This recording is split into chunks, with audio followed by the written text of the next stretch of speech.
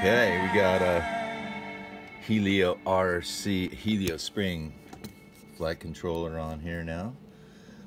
What I did is I got the Martian alien copy. It comes with a PDB with telemetry, and I've wired up the telemetry and rewired the input pin here to match the Helio Flight Control, Helio RC Flight Controller, and there you go, man. It's ready to rock. It's got the Wraith 35 amp 32-bit ESCs on it.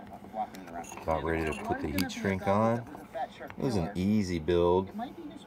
Got some race day quad motors on it.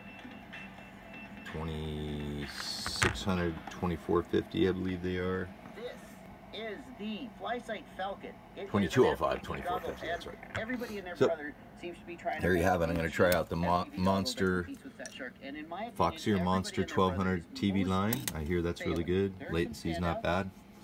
Here we are.